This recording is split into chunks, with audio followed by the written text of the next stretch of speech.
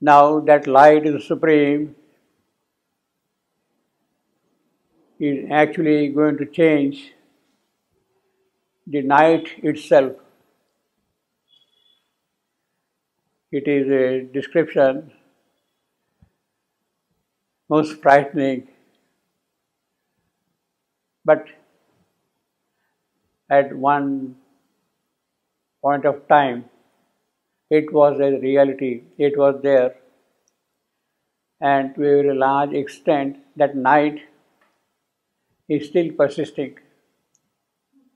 But otherwise, to bring about a change in such a night, that itself is a tremendous miracle. That itself is a tremendous miracle. You see, there is absolutely nothing, only darkness, no light. Light is supreme, don't know it all. And to bring about a change in that night is something which is most miraculous, most alchemical, most wonderful. I mean, as if out of nothing, something is happening, something is coming up. So, in that sense, when life entered into matter, life got overpowered by the forces of night, by the forces of inconscience. Life got overpowered, and she is no more what she was. She had come from a supreme plane, consciousness force, from Satchidananda itself. When she enters into this night, she gets completely deformed, completely changed, completely altered. But the miracle is her very entry into that world, into that domain, into that region is something which brought about a change in the night itself. What was not there at all, something has started happening, you see, there. So that way, one may say, in a kind of a rhetorical manner, as if life paid the price. Life sacrificed herself, her glory, her majesty, her beauty, her grandeur. She sacrificed herself completely and she entered into this night. But because of that, because of that sacrifice, that yajna, that sacrifice, night could get changed. Something could start happening in the night. And I will say, perhaps that is a much mightier, much glorious kind of first transformation which has taken place at all. Later on, this happened, that happened, that happened, that happened, it's kind of a sequential thing. But to bring about a change the very night is a great job.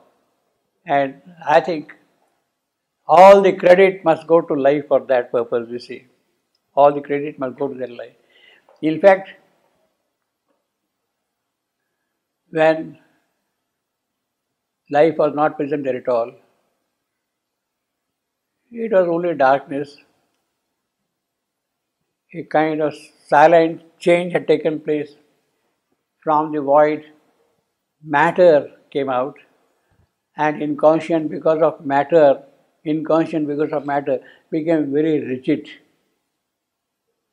It became very rigid, very firm. Otherwise, that firmness which is there in the inconscience would not have been there, and anything would have come out, got swallowed by the void itself. So, in that sense, the inconscience became firm, solid, stronger. Now, in that strong inconscience, the entry of life to bring about a sort of a movement, a stir, an urge, a change is something which is absolutely marvelous, I will say. That is a much bigger change, more miraculous change than the coming of life and mind and supermind and all that thing. Those things will happen, you see, those things will happen. But that moment, I will say, is something absolutely unique. Of course, there is no history of it, there is nobody to record it, nobody to experience it, but These things did happen, and only a yogi who can go back in time to that point can see the entire sequence and realize and tell us something of that, you see. Tell us something of that. Tell us something of that, you see. So, as I was saying, yes, there was matter, solid matter, kind of a dry matter. The entry of life in that condition of matter, life got changed. And what has happened is, hell has sprung up. The hell which was not there at all. Before that there was no hell at all. There was no hell at all. Entry of life into material inconscience has brought about the hell. So, the springing of hell is a great advance, is a great progress in a certain thing. Of course, hell will have its own play, its own mischief, its own those kind of things, all that thing. But then they will be kind of taken care of. They will be kind of taken care of. But to bring about that hell is a great advance, I will say. Out of nothing, something is happening, hell, you see. And what we are seeing is the description of hell, you see. The very beginning of moment of life in matter. It is bound to be there. It has to happen that way only, you see. There, life displayed to the spectator's soul the shadow depths of a strange miracle. That is a miracle. That is a miracle. Shadow depth, all that thing. How she has made that miracle, something absolutely wonderful, most remarkable kind of a thing, you see. One cannot imagine how it could have happened. The fact that the hell has appeared there is a great event. You see, it's a great event. And then things have started moving onward. A strong and fallen goddess without hope, goddess, that life. That goddess, she stands for life. She had entered there. She is strong and she is fallen here. Without hope. She has absolutely no hope there at the moment here. Because she is obscured, deformed by some dire Gorgon spell. Gorgon spell. Well, of course, Gorgon refers to the Greek mythology. The head of the Gorgon, if you look at it, you will die immediately, completely, you see. In Odysseus, Homer's Odysseus, when Odysseus is going that region, he is told to cover up himself with something so that he does not look into Gorgon. He does not look into Gorgon, you see.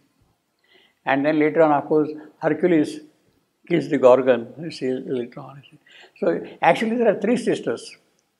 Gorgon, Medusa, and another one, three are them like that. Three. Pardon me? There are three of them. I will tell you. I think I got, let me see the names. What is the first name? But all have snakes. Snakes? Steno.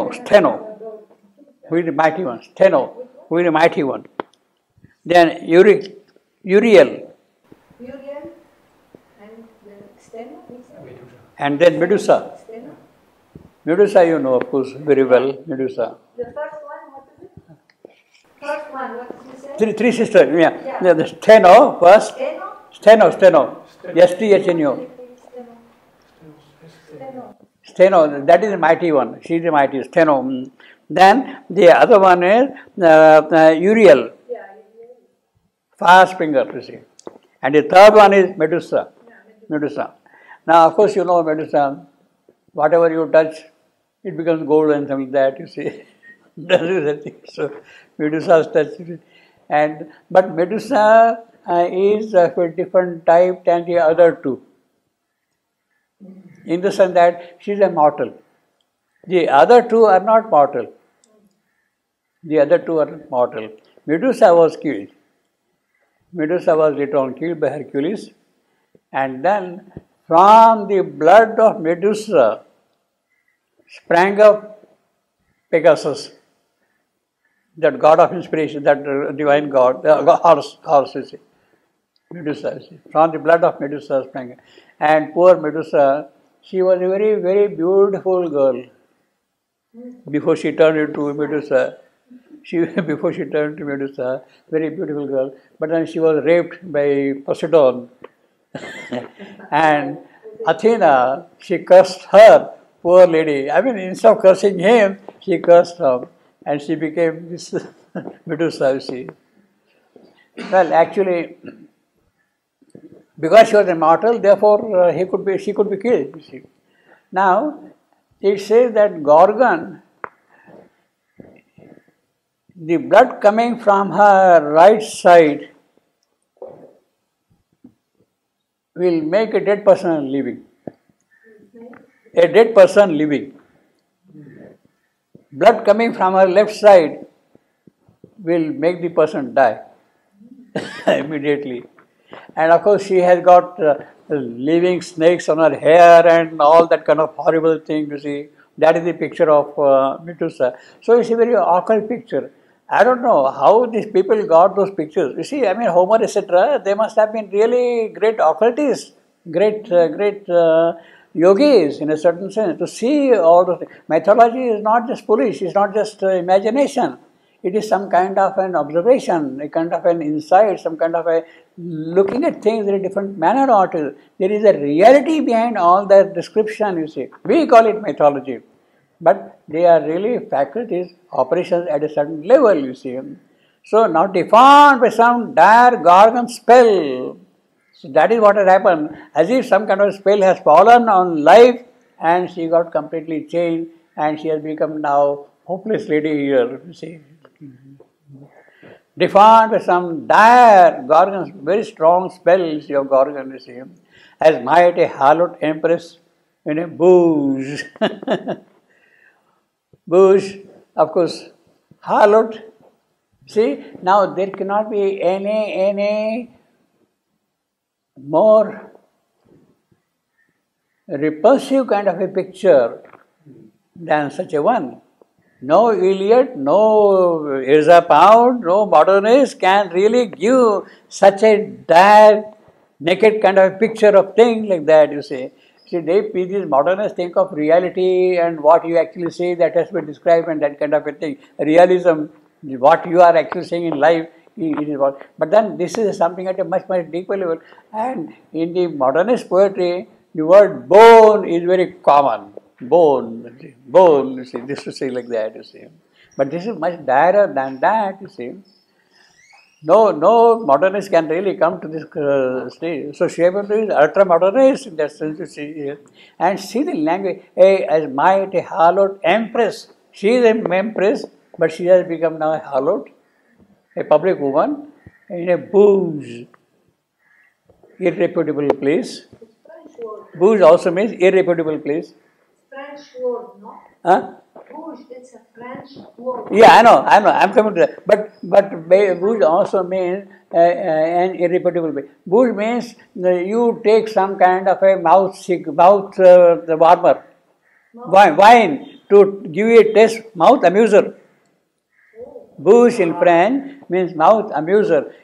The chef is preparing certain dishes and he wants to taste, he wants you to taste those dishes, and for that he gives you a kind of a mouth amuser, and that is called bouche. Because I looked in the dictionary, Yeah. and this is the place where you have this woman harlot. Yeah, that is the common place, that is the harlot, that is the irreputable place. That is, but what I am saying is bouche also means this. Bouche means mouth amuser. I mean, you are having a feast, the chef has prepared wonderful kind of a dish and all that thing. In order to enjoy it, he gives you something to amuse your mouth. And that thing is called bouche, basically. But here, of course, the sense is more of an irrefutable place, basically. So Shrivantu can really go to such extremes. You see, he's a yogi. It's very negative. Am I right? Am I right? I'm saying. Bouge is a negative. It's a place where you have this woman. They said this. Yes. Very, very degenerate place. But bouge is it la bouge? No, La bouge? La bouge, come on. No.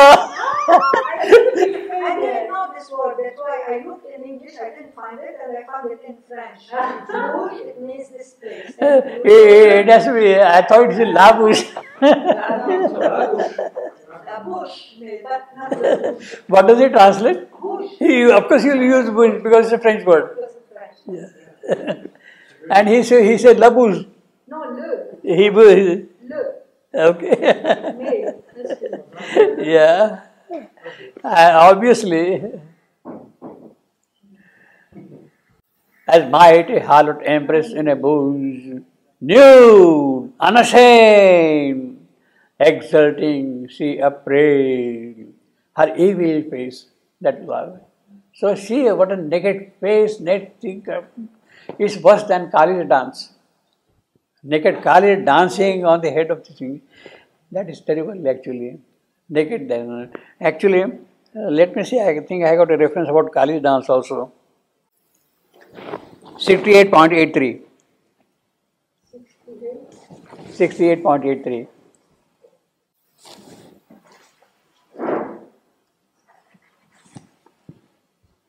I have almost opened it. That page. Last line. Creation and destruction, walls in arms, on the bosom of a torn and quaking earth, You said 68? all rain into a world of Kali's dance. All 68, you said? 68.83. 0.83. 83. Yeah. Creation and destruction, walls in arms, on the bosom of a torn and quaking earth, all rage into a world of Kali's dance, naked Kali's dance. Well, I mean, it's not exactly the same thing. This is, in fact, this is worse than Kali's dance, what we are seeing here. It's more like the Medusa. The every face of perilous beauty and charm. It's like the Medusa. Yeah. This one. As might a harlot embrace in a bouge, nude, unashamed, exulting, she appraised. I will scan this line as nude, as a headless line, a syllable, by a foot by itself. I am unashamed,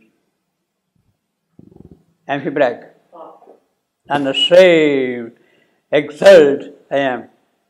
She, prick, appraised, and I am again.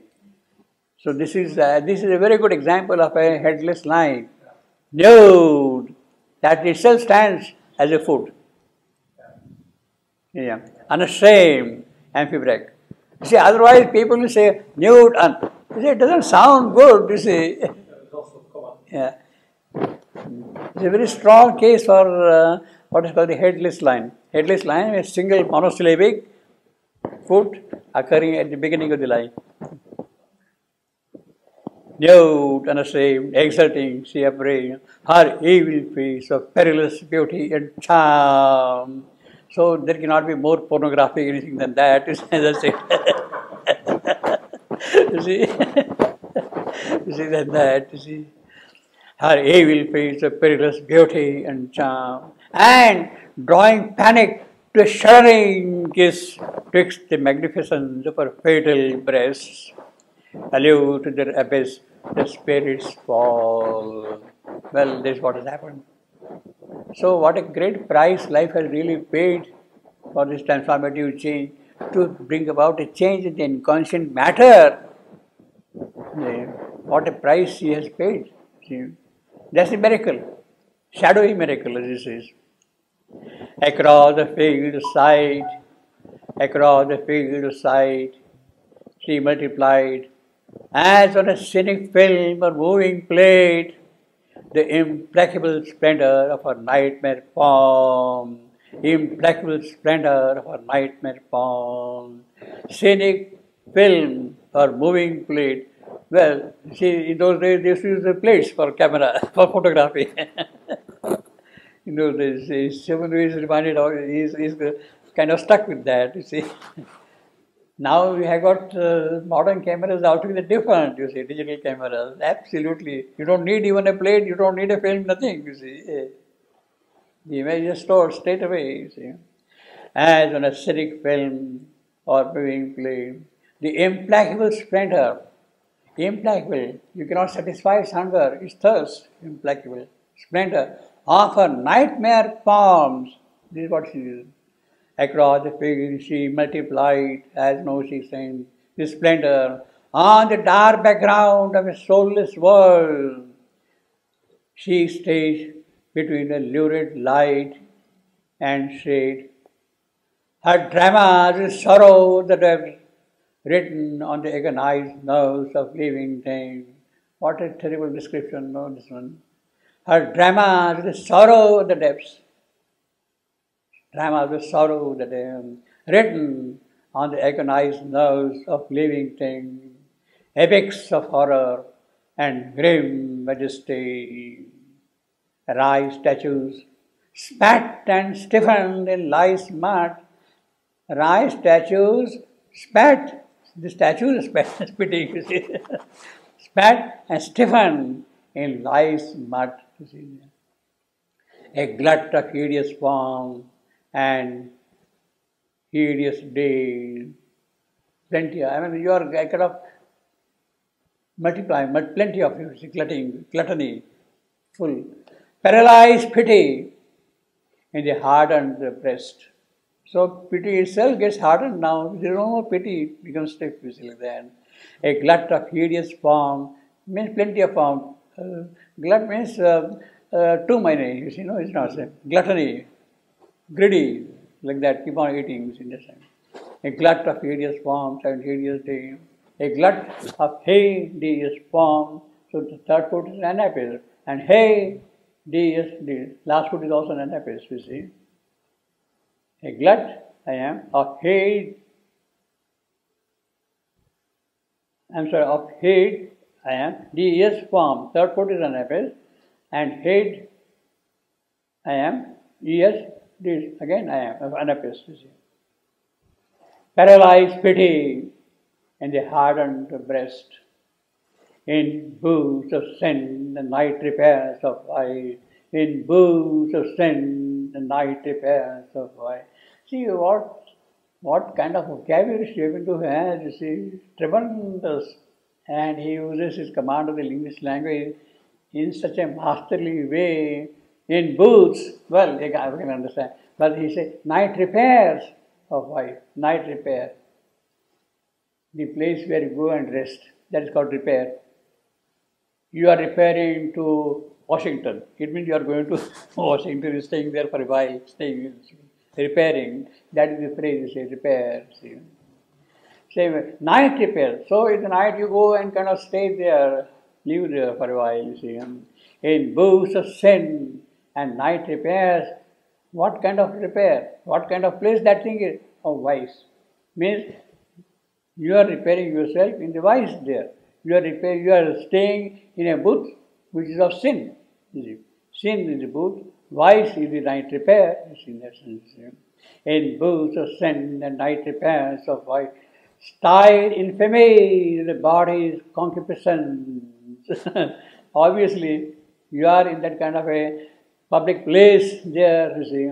So there is a concupiscence and sordid imagination etched in flesh, turned lust into a decorative art. It is. Terrible picture, you see, terrible picture. Sordid imagination etched in flesh. Your body itself, flesh itself, as if you are carving on that place, these sordid imaginations, figures, turned into decorative art. They have become, see, as you will be tattooing on the physical body, so that it is happening on the flesh itself. The sordid imagination, etched in flesh, marked the ground. I mean, flesh itself is, you are etching on that, marking that thing, engraving. Turned lust into a decorative art.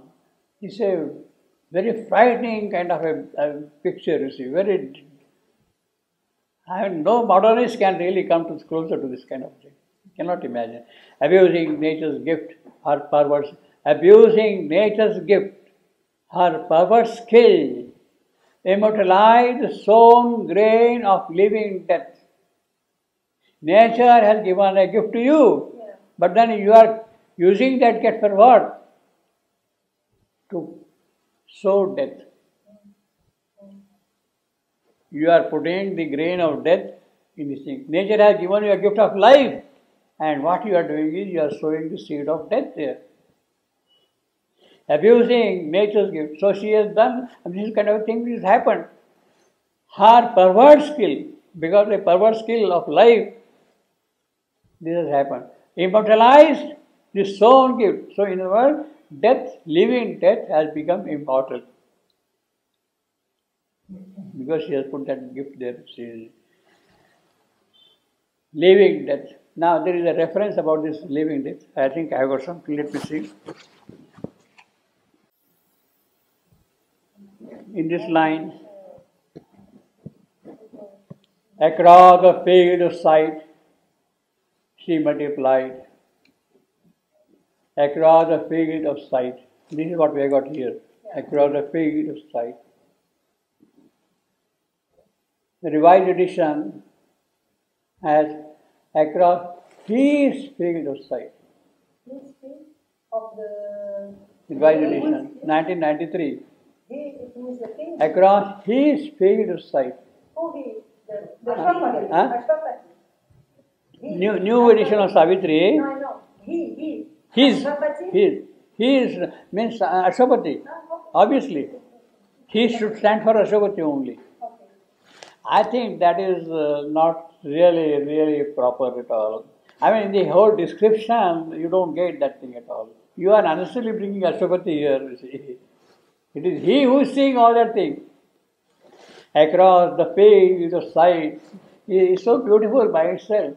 You see, demonstrate across his field of sight, it becomes very weak. It is understood that across the field of sight, his sight. It is understood automatically, you see. She multiplied on a scenic film, a moving plate, implacable splendor. As if Ashwapati is getting kind of a secondary picture of the whole thing, not the original. She multiplying, you see. It's very, I will say, it's a very unfortunate. Maybe in some earlier drafts, she would have put his field. But then the fact that you have here thee, how has that his got changed into thee? Of that we have no idea. It was obligatory on the part of the editors of the Revised Edition to explain that. Why they have changed? The history of the whole composition. That is the whole problem with this one. On the dark background of a soulless, we are trying to see this line, no? Abusing nature's gift, her perverse skill, immortalize the sown grain of a living death. Immortalize the sown grain of living death. It's a very beautiful description. Very powerful description. Now, there is a little earlier reference, 55.7. A hidden presence, conscious of its force, a vague and lurking presence everywhere, a contrary doom that threatens all things made, death figuring as a dark shade of light. Death figuring as a dark shade of light. Here we have got immortalized the sown grain, the dark seed, the sown grain. He has kind of elaborated on that phrase here. Sown grain of living death. Obviously, when you are sowing a seed, it has to be living. Otherwise, it will not grow. Therefore, living death. Living death. So, goes, has to be there because of living. And we have got here dark seed of life. Seed of life. Same thing. Death is the dark seed of life. In other words, it is because of death something is growing.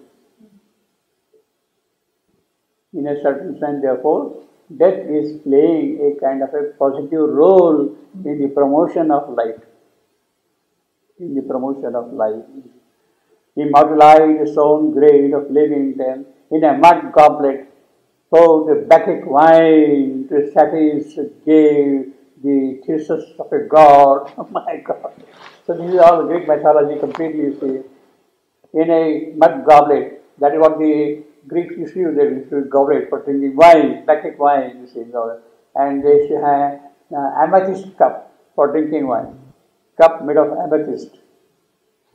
Amethyst stone, gem. Yeah, the gem. And the amethyst means basically, howsoever you may drink, you don't get drunk.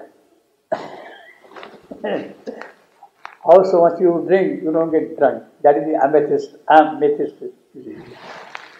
Don't get drunk at all. So that is the Bacchic wine. Amethyst. It's a stone, no? Yeah. Bluish, the color, the magnet. The what? Oh, yeah. So bluish colored stone. They used to drink wine in the amethyst cups, you see, like that, so that you will get drunk. You can drink as much as you like, you see. Dig off to that, you see, in a goblet. Oh, the Bacchic wine. So this goblet is actually made of amethyst. To a satyr gave the thesis of a god. Satyr is the attendant of Dionysius, Bacchus, of Bacchus, you see. Satyr, with horns on his head. Sometimes they say it is half animal, half man, but sometimes they say he is half goat and a man with a horn on that. Satyr. Lascivious figure, enjoying lust and merrymaking in that. Thyrsus of a god, staff of a god. Thyrsus, that is what Dionysus carries in his hand, staff made of pine. And then he used to carry and go around that thing. So, Thyrsus of a god, Dionysus of Thyrsus, that staff, that stick has been given to the statue. Devadu is absolutely at home in Greek mythology, you see, and uses it so freely, so casually, so easily in a mud goblet, but this is a mud goblet, not of pour the Bacchic wine to a satyr gave the kisses of a god. Enjoy. He is a creature who enjoys in merrymaking, luxury, in things enjoying, impure, sadistic, with grimacing mouths, grey, foul inventions, gruesome and macabre, came television to the gulls of night.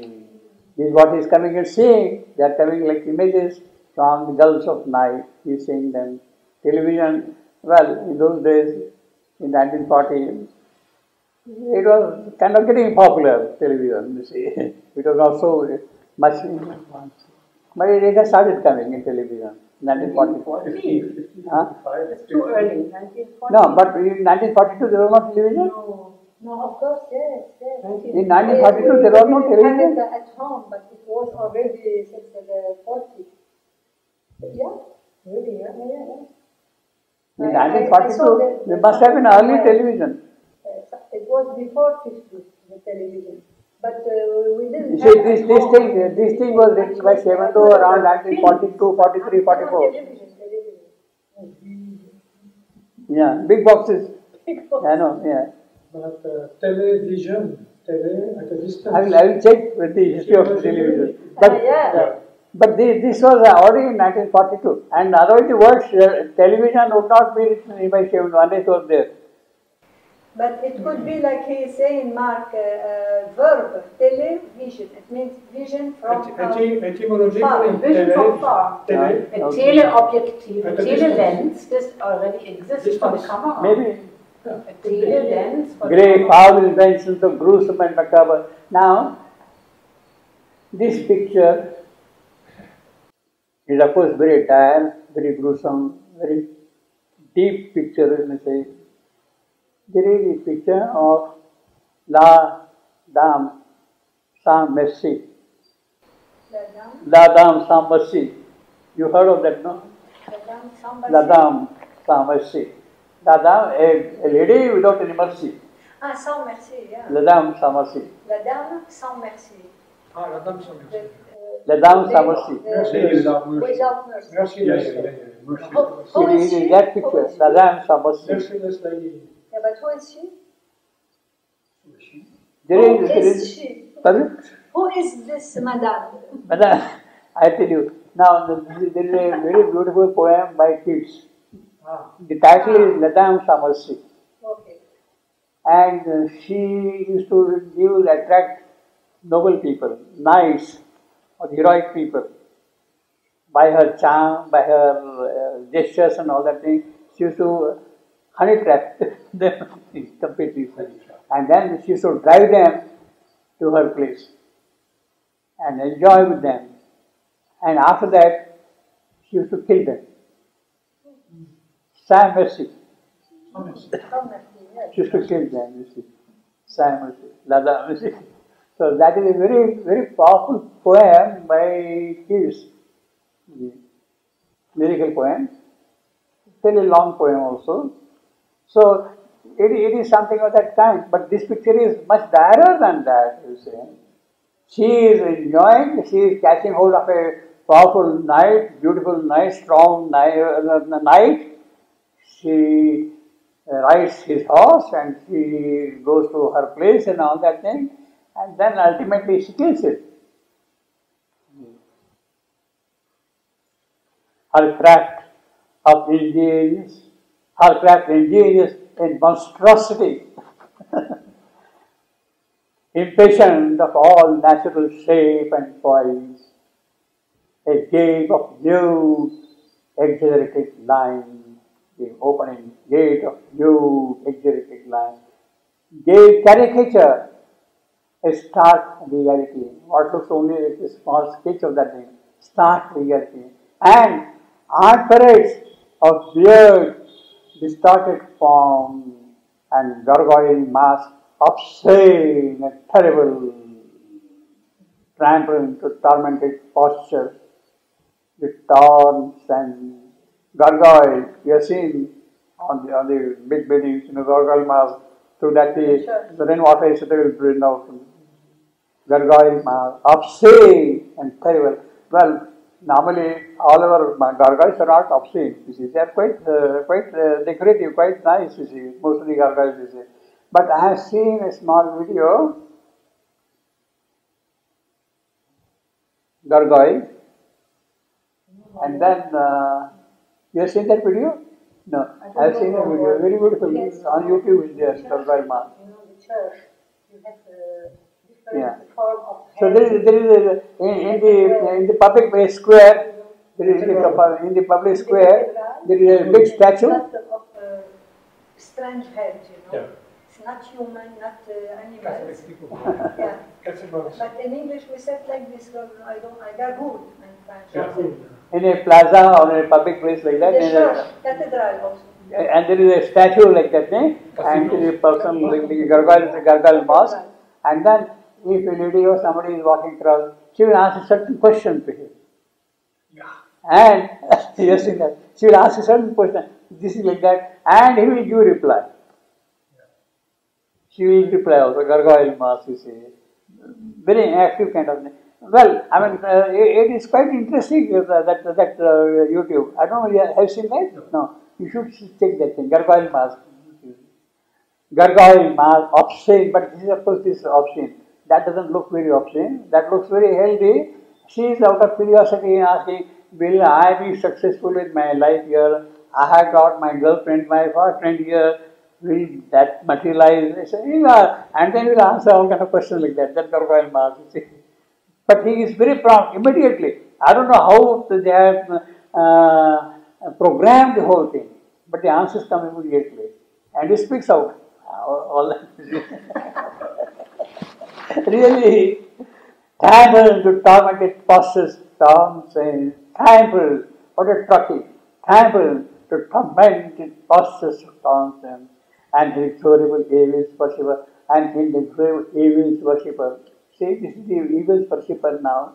She made vileness great and sublimated filth. In the whole process, the vileness has become great and filth has become not sublime, sublimation.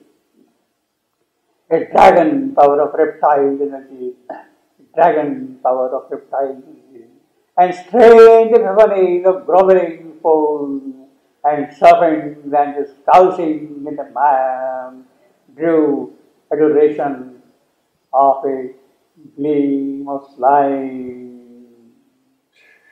Wild is great and supreme. A dragon power, groveling foes, serpent. They are the creatures not crawling on the same thing. So earlier you had the description of Gorgon spell, you had the description of Label, Ladam, Samase. Now you have got the dragon and these things. All nature pulled out of her frame and vein was twisted into an unnatural pose. Repulsion stimulated inert desire. Now, see, this is a price that had to be paid if you want to shake up inconscience. You can't. The power of inconscience is so terrible. But then somebody has to do it. If you want to really get out of it, to bring out something out of it, you have to pay the price. Repulsion stimulated inert desire. Agony was made a red spice food for this. Red spice, already it is spicy, it is red again, hot. It is hot, more than more red chilies than the Indians eat. Or the Mexicans, have you seen Mexican chili? Yeah. My God. No, more than Indian, there is no. Mexican chilies are really hot. They are green chilies, but really, really hot, much hotter than the Indian chilies. More than Indian? Oh my. The agony was made. So if you go to a Mexican restaurant, ask for Mexican food, you will get that chili also, you see. Hatred was trusted to the work of lust, and torture to the form of an embrace. Torture to the form of an embrace. My God. Actually, in the Mahabharata, there is a story, you know, the two camps, boys were fighting, Pandavas and Kauravas. And the father of the Kauravas, Dhritarashtra, blind king, who has 100 sons, 100 wives, so to say, 100 sons. And there are 5 Pandavas, virtuous people on the other side, you see.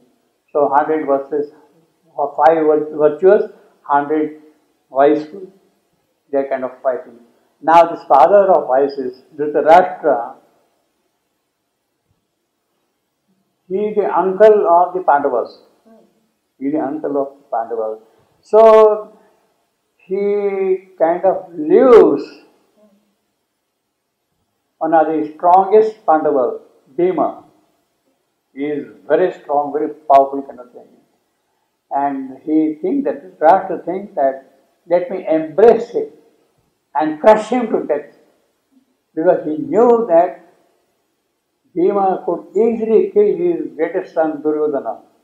So the best thing is eliminate Bhima right there itself completely, you see.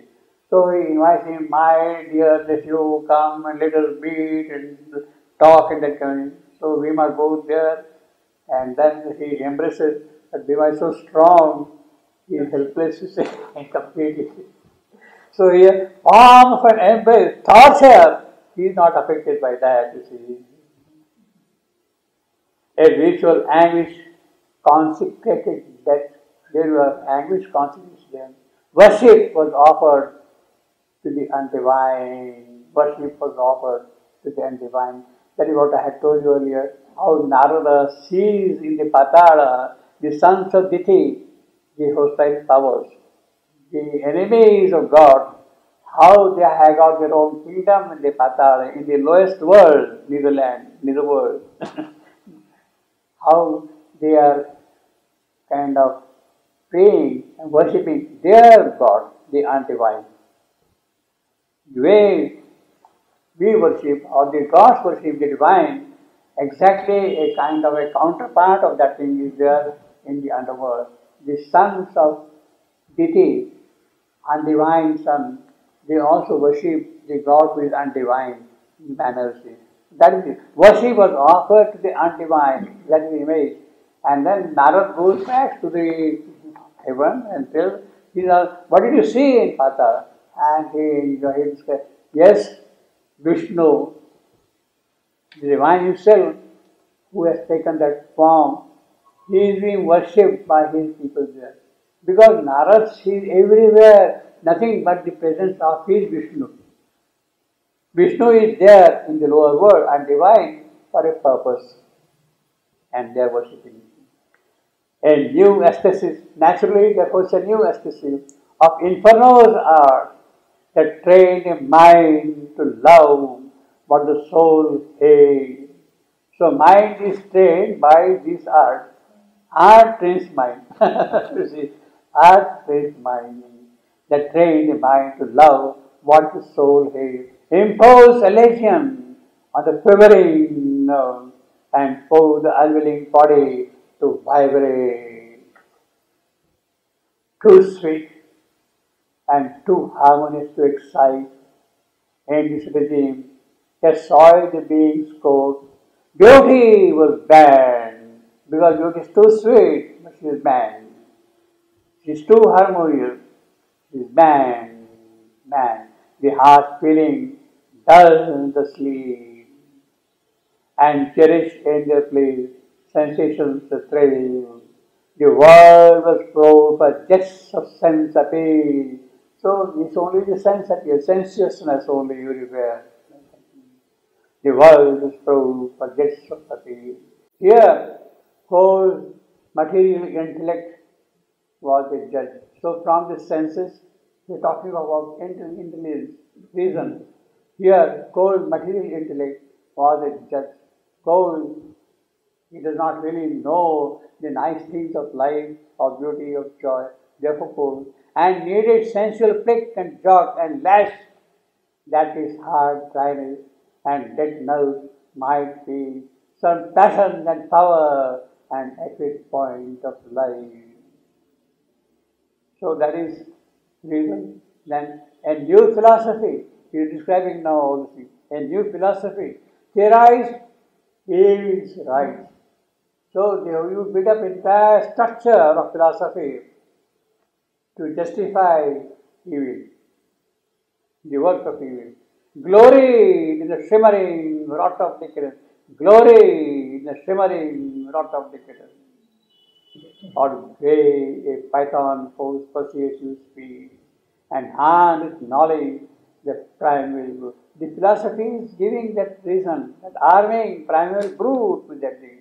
Glory in the shimmering.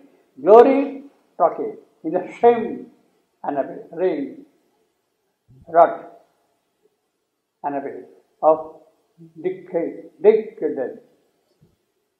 I am spirit, lastly. Or gain to fight from foes, persuasive speech, and hand with knowledge.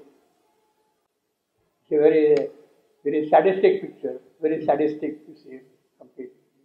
Glory in the shimmering rot of decadence. Over life and matter, only brooding bound. Mind changed the image of a rampant beast. He scrambled in the pit to dig for truth. Mind is scrambling in the pit for truth and lightly it is searched with subconscious flares. When it is searching for truth, with what kind of flares? What kind of torches? flares. They used this in the World War I. They used the torches, flares, you see, in the night to go from place to place. Subconscious flares, and lighting this soul with subconscious flare. Then bubbling rose, sullying the upper air. Bubbling rose, sullying the upper air. Even the upper air is now sullied because of that. The filled and festering secrets of the abyss.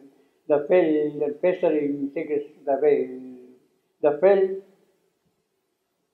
I am, and fest I am. Arraying sick, third put in an abyss of the spirit, the abyss,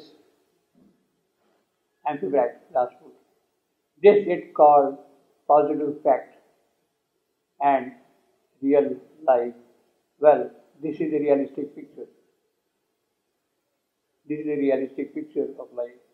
This now composed the fetid atmosphere, ugly smelling atmosphere. A wild beast passion crept from secret night. Wild beast passion. Well, it's a passion. The hell is coming out. Wild beast passion crept from secret night. To watch his prey with fascinating eyes. Around him like a fire. Around him. Now this is Ashwapati. This is definitely Ashwapati. Around him like a fire with sputtering tongue. Around him like a fire with sputtering tongue. They loved and loved a bestial ecstasy. The air was packed with longings, brute and fears, crowding and stinging in a monotonous swarm, pressed with a noxious hum into his mind, Ashwapati. Thoughts that could poison nature's heavenliest breath, thoughts that could poison nature's heavenliest breath, forcing reluctant lids assail the sight. Thoughts assail the sight. Thoughts that could poison nature's heavenlier breath, forcing thoughts that poison nature's sight, acts that reveal the mystery of hell, means thoughts that could poison nature, acts that reveal the mystery of hell. Now it is these thoughts and these acts which are really showing you the mystery of hell. Thoughts that could poison nature's heavenlier self, forcing reluctant lids. These thoughts assail the sight, acts that reveal the mystery of hell. Now, this is what I was telling you. This is the mystery of hell. We started with that mystery of hell. How it is a mystery? Why it is a mystery with all that thing? It is a mystery because there was nothing. The rigidity of matter in inconscience has to be shaken up and woken up, and maybe very frightening kind of figures are emerging, but then that should not matter. The fact that you have managed to stir matter is an enormously big gain. So the hell which is there now has kind of promoted evolution further, carried things further, you see. Hell, that's a mystery of hell. That is, although this is a very frightening picture, ugliness is there, all life has fallen.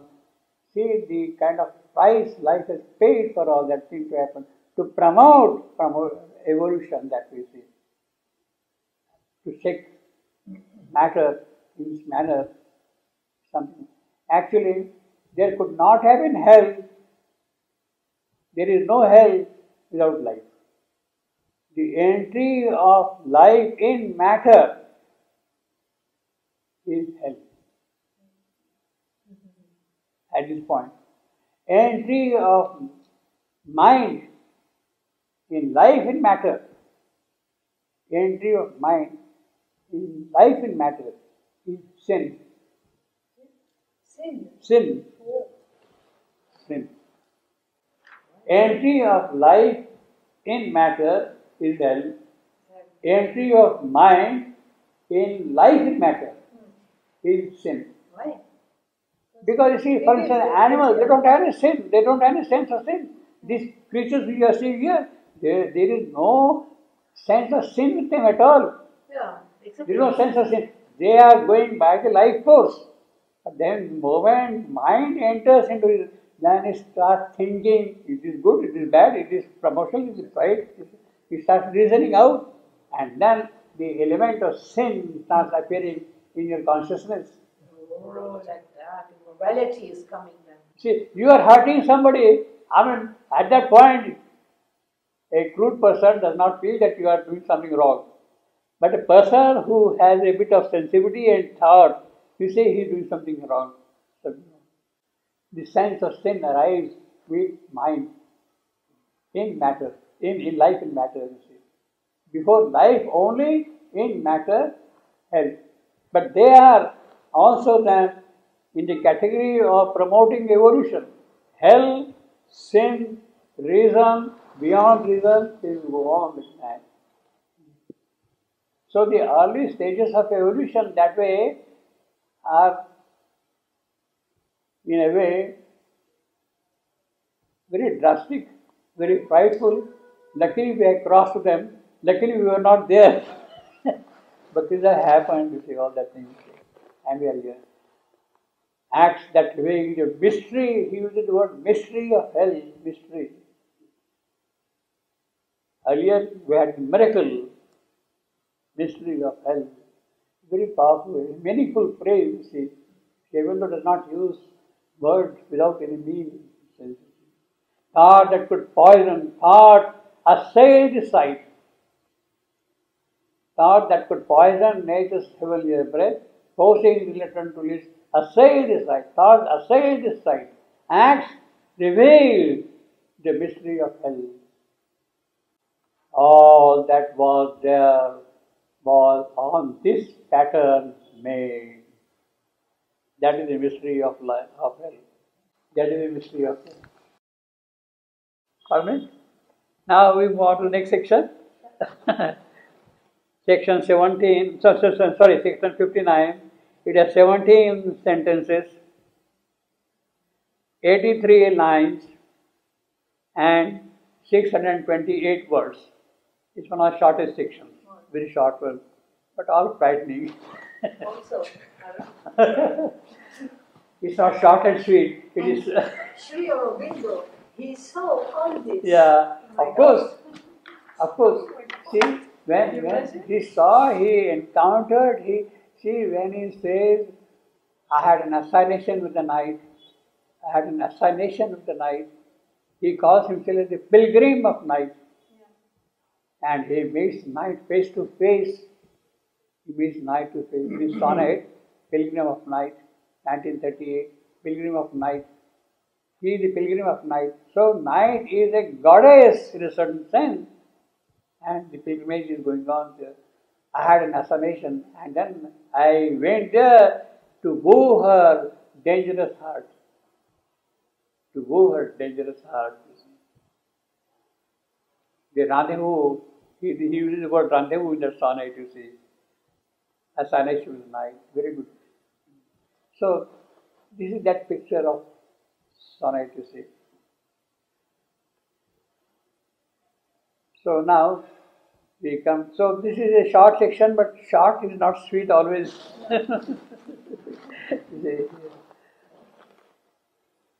A race possesses, now he's enlarging a race, he's talking of a group of people now completely. A race possesses inhabited those paths. He has located those places, that hell and all those places, those paths of hell. And in that hell, there are people who are living. A race possessed, inhabited those paths. A force demoniac, lurking in man's depths. Now it's coming to man actually. What is really happening is there behind that he is suppressed by the harsh human law. Suppressed by harsh human means we have managed to some extent to suppress them by our human law. See, human law. It's true. Otherwise, they are really sitting there within us, you see. Or with a calm and sovereign eyes of thought. Can a fire and earthquake the soul? Can a fire and earthquake the soul? Upheaval, great changes taking place here. Arise and calling means they are suppressed within us by our human law, but shaking can, earthquake can take place, and he can suddenly jump up, bump. Arise and calling us native night, overthrow the reason. Human law, reason. It can forget, it can dismiss reason completely. Occupy the life and stamp its hoof on nature's shaking ground. The demoniac force, shaking ground. This was the form, and this was for them, their beings, flaming cold. The force demoniac can arise, calling the native night. It can throw the reason, occupy life, stamp its foot on nature's shaking ground. This was for them, the beings flaming cold. Now, this them is for me a little difficult. Plural. The race of them. The race, yeah. The race to these people, the race To of whom it stands for? Them. Maybe the race. See, he talks of, he doesn't talk of. The only way I could relate this thing is to race. Race as a plural. Yeah. Race as a because plural. race is plural. But normally, as a corrective noun, you can use the plural also, race. Races, you say. Yeah, We are but talking of race means many. Many people in the race. Yeah. Many people in the race. Many, them would mean only for, what does it He translate? put force. No, strong. it is singular. No, he put it in plural for these forces. At which forces he mean? I No, don't know. demoniac clerk, That's why I a was force, looking. a force is not plural. Not the demoniac force. No. No, because he put it singular. But here he speak plural. So maybe No, that force is singular here. could be You see this line, and stamp its hoof. Its hoof is for force. Yeah. Its hoof is for force. On nature's shaking ground. That is a fire and earthquake. This was for them. You see, he's putting a colon, therefore it is kind of isolated from that colon. Now, and stamp its hoof on nature's shaking ground. This was for them, their beings flaming cold. For them, for that race. Flaming cold. Now, this word hoof appears 3 times in Savitri. 56.18, 59.2, and 141.45. Hoof. Hoof on nature. See, this is a hoof without any splitting, like a horse hoof. 56.18, 59.2, 145. And the plural hooves appears 9 times in Savitri. 9 times. the first line. Huh? The first line. Can I see the no first? Yeah, first line. A race. A race possessed inhabited those parts. I think he is speaking those forces. Those parts. Those forces need those parts. Those parts, what we have seen earlier, I think this he referred to those parts. they may refer to those parts. Parts I see. is the being, you see. What are those parts? What we have seen earlier, hell and all those things we have seen. Yeah. So those are the parts. So maybe then it referred to those parts.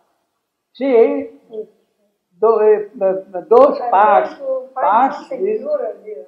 parts is a neutral noun, whereas here them is something personal. past regions, like that. Well, let us think again on that. Yeah, I'm going to see. Yeah. This night and tomorrow. Yeah, well, you will also. write I'm still wondering what that name could be, you see. Yeah. The only way I could understand so far is race, plural noun. Each soup, of course, stands for food, purpose. A mighty energy, a monstrous God, hard to the strong, implacable to the weak. It stared at the hard, unpitying world it made with the stony eyelids of its fixed idea. Well, that is the description.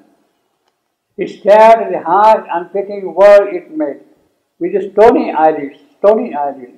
Well, you have got statue, eyelids. On the temple also I got the cow statue, eyelids, a stony eyelids. But they are looking at things. Those eyes are looking at things. Stony eyelids are this fixed idea, its fixed idea. Again, energy. Its heart was drunk with a dire hunger swine. In others' suffering felt a thrilled delight of death and ruin, the grandiose music heard. Very perverted, Who's the monster very god? perverted. His heart was drunk. Yeah, mighty energy. Who's That the force, monster demoniac force, god? or that energy, mighty energy, Yeah, monster god. Who is this monster Monster god? Does god. he have a name? No. No name. Who? The monster god. Yeah, monster god. A name? Name, no name. No name. No. False demoniac force. His heart Yeah, was all drunk. demonic. But actually, he's talking of statue also. His heart was drunk with a dire hunger swine. Hunger swine. How do you understand hunger swine? Hunger is a wine. No, it's a letter. The hunger has a wine. Hunger has a wine. This is what it would mean. Hunger is a wine. It's an addiction. It's an addiction. No, but you see, hunger swine is a little unusual. You see, what it would mean, hunger swine, one who is hungry is wine. I would say it's an No. But I mean, the plain grammar would mean hunger as a wine. His heart was drunk with a dire hunger swine. One who is hungry and is drinking. Yeah. With the hunger of a drinker. Hunger of wine. The hunger of I think in the- others' suffering felt a thrill delight. That is very perverted, you see. And of death and ruin, the grandiose heard. But I think this is the Lord of falsehood, the Lord of death Yeah. together. Because, I mean, this last line here, the death and ruin, the grandiose music heard, this is like when everything was destroyed in the Second World War, the whole Europe was living in ruins, and then these forces, they triumphed. So this is falsehood and death. I mean, definitely they are trying to destroy. The monster god are those two. That's what I believe. That's why I had asked you. Possibly. Yeah. What else can Yeah. it be? I mean, they are at the root of those things. They are at the root. Yeah. But this line, his heart was drunk with a dire, with a prick, dire hung, spondy, as wine. So you have got you have got you have got prick, you have got spondy, you have got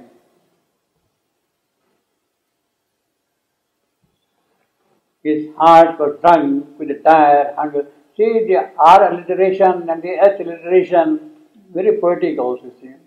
In other suffering, see how cruel, how mischievous, how perverted it is, no? And of death and ruin, the grandiose music heard.